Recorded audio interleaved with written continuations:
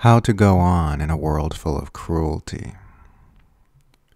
One of the most common questions I get asked tends to go something like, how do you go on? How do you keep looking at all the cruelty in this world and writing about it every day? Don't you ever get overwhelmed? Don't you ever want to give up in despair? What keeps you going day after day? And the truth is, the ugliness does overwhelm me sometimes.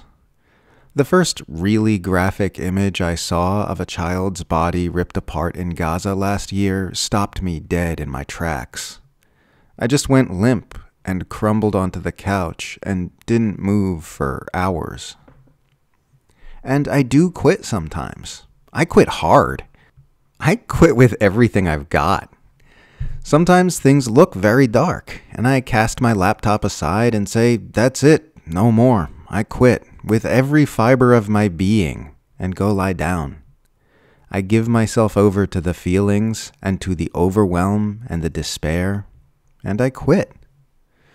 I quit struggling, I surrender fully to the feelings, and I let them say everything they want to say without interruption or mitigation.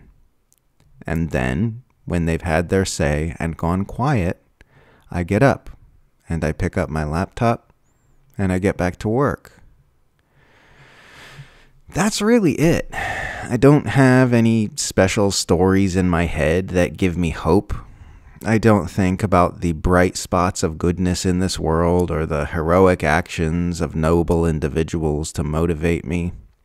I don't read the works of great thinkers or listen to the words of great speakers to reignite the spark. I just feel it all the way through, and go on. It's not hope that keeps me going. It's love. Love for this beautiful planet and all the weird little critters scuttling around on it, especially the fingery ape monsters walking around on their hind legs, making mouth noises about their mind noises. I love this whole chaotic wondermess so very, very much, and I want it to keep going. It really is so insanely beautiful. All of it, not just the sweet photogenic parts that make us feel sweet photogenic feelings. There is immense beauty, even in the black smoke coming from Gaza. There is immense beauty, even in dead birds. There is immense beauty, even in deforestation. There is immense beauty, even in the whales starving to death with bellies full of plastic.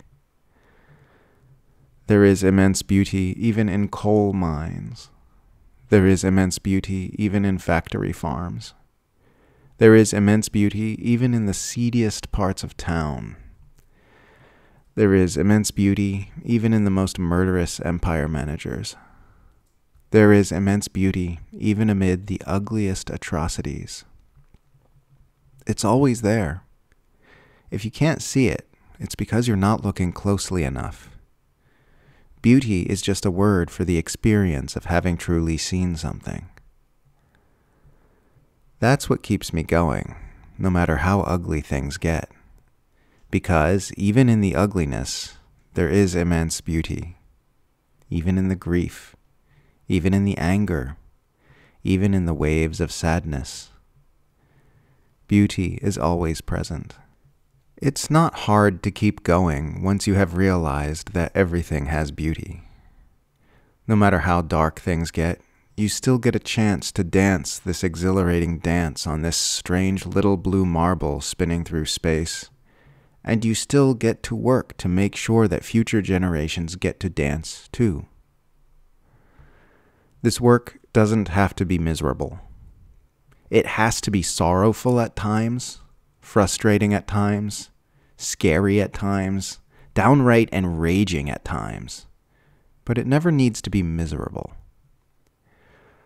Learn to perceive the beauty in all that arises, and you'll find not only the will to fight, but a clear reason to keep on fighting for as long as your body draws breath.